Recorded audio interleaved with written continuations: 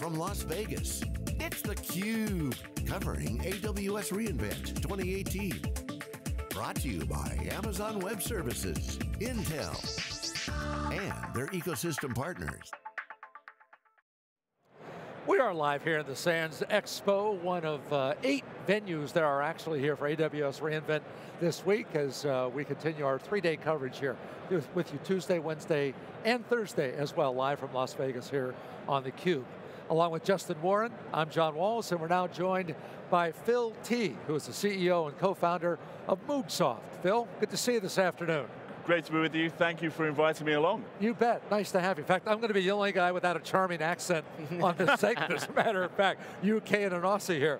All right, let's, your world's data, right? And yeah. it kind of reminds me of the old movie Jaws when Robert Shaw says, we're going to need a bigger boat, right? AIOps, is that your bigger boat? I mean, is that how you're handling this world of data? I think that's exactly spot on. And one of the things that we observe at Moogsoft with our customers is just this crazy complexity that they have to deal with. I mean, we cover everything from large financials, telephone companies, e-commerce businesses. And the drive to adopt Agile and cloud and software-defined in the enterprise has driven complexity to the point where the poor old human brain is just out of luck, right? The unaided sort of, I'll figure it out by myself approach, dead in the water, and you've got to use this artificial intelligence approach precisely as your bigger boat to go catch that shark. Right, so tell us, there's a lot of hype around AI and machine learning and all of these different buzzwords are getting thrown around. Dial us in a little bit to explain what you mean by AI and in the context that you're talking about things with Moogsoft. So I think that's very perceptive. There's a tweet going around at the moment which describes the difference between machine learning and AI as, if it's written in Python, it's probably machine learning. If it's on a PowerPoint deck, it's probably AI, which is kind of funny, but to the point. And there is a ton of hype going around artificial intelligence. There are some purists who claim there is no such thing as AI, and everything that we talk about today is really machine learning or data-driven algorithms, and there's some truth in that. Really what we mean by AI is the full panoply of both feature detection, looking for patterns that are not obvious to the human eye, all the way through to deep learning neural nets, convolutional neural nets, where you are training a system to recognize features of the data as representative of something underlying that you're hunting for. So in the case of AIOps, it's looking for the cause of, or looking for the presence of, a potential sort of service impacting outage in the data that we monitor, in the events. But one thing it's not going to do is it's not going to unplug itself from the internet and come and kill you anytime soon. It's really quite benign and very useful to our customers with what they deal with. Okay. So I mean, to that point, because you have so much data, and it seems like, I hate to say most of it isn't needed or most of it isn't of value, but absolutely, a lot of it isn't, if not most.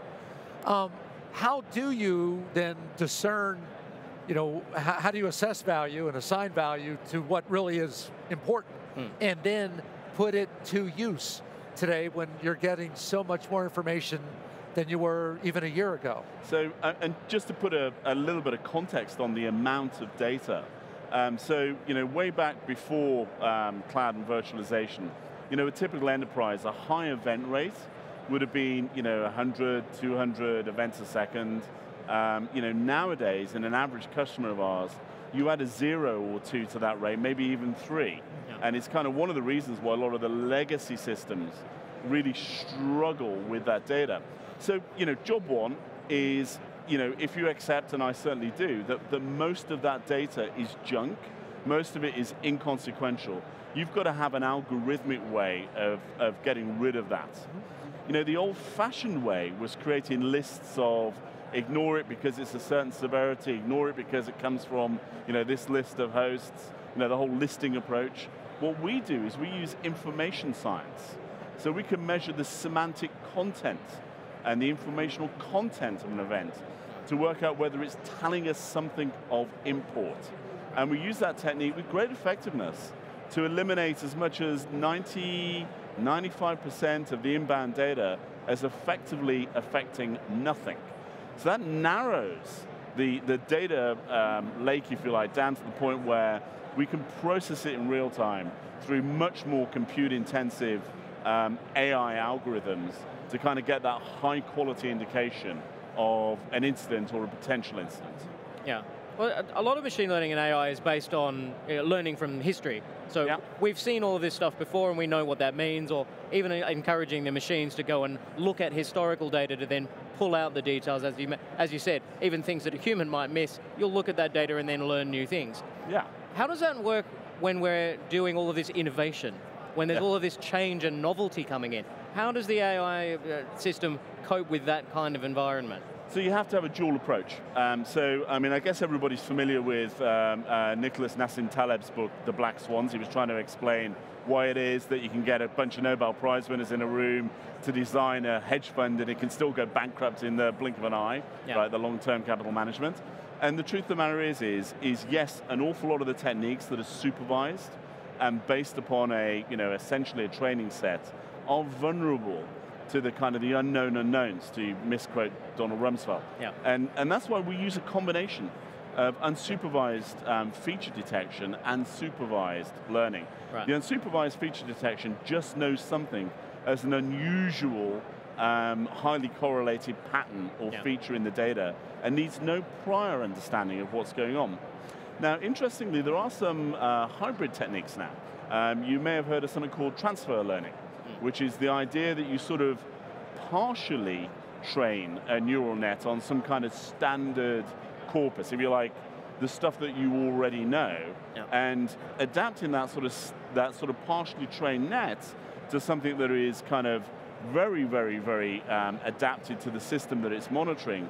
It does that very quickly rather than having to wait for a certain critical amount of data before the net is converged. Right. And so, those sort of techniques, which we also experiment with at Moogsoft, I think are going to be interesting directions for us in the future with our platform. But, there's, I don't know, maybe 100 PhDs a week given out in AI and machine learning these days. It's definitely getting a lot of, a lot of focus, and there's a ton of innovation that's coming down the line. One thing that we're particularly committed to is kind of shortening the distance between when something's invented and when we can get it into our customers' hands. Right. There's usually quite a lag. I mean, historically, it's about 10 years before someone discovers something and then it actually makes it into the business world. So if we could shorten that cycle, that would be quite useful.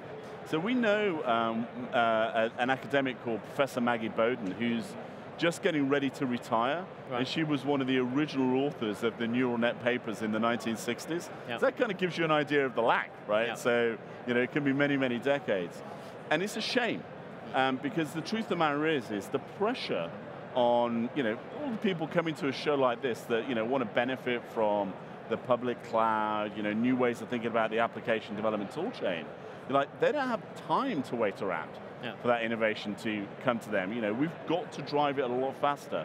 And certainly we view that as one of our missions at Moogsoft, as being, passionately involved in sort of shortening that gap between innovation and a production implementation as something really cool. So what have you seen at the show so far that you think that you want to take to your customers and say, oh, actually, this is happening, you need to get onto this now? So one thing I've observed here is, I guess if we would have been here 2 years ago, nobody was talking about AIOps. There was, essentially, the entirety of how people looked at the cloud was same old stuff, just live somewhere different. We don't need to, we can use all of the old techniques. You walk around here, there's a bunch of startups, more established companies, recognizing that a new approach is necessary. And, my sense of it is that this market, which, I mean, let's be honest, we were pretty lowly in it 2 or 3 years ago, is starting to feel like it's a little bit more populated. And, that's goodness. We're very happy about that. So that is definitely a takeaway, to go to customers and say, this is no longer bleeding edge, it's simply leading edge. So not just a gap in the market, there is actually a market in that gap. Yeah. You're the bigger boat. Well, we hope so. All right, Phil, thanks for being with us. That's a pleasure. We appreciate the time here on theCUBE, and once again, have a great show, and we do thank you for your time, sir. Thank you very much indeed. Great talking to you both. From Moogsoft, joining us here on theCUBE. We're at AWS reInvent, and we're at the Sands, and we're in Las Vegas.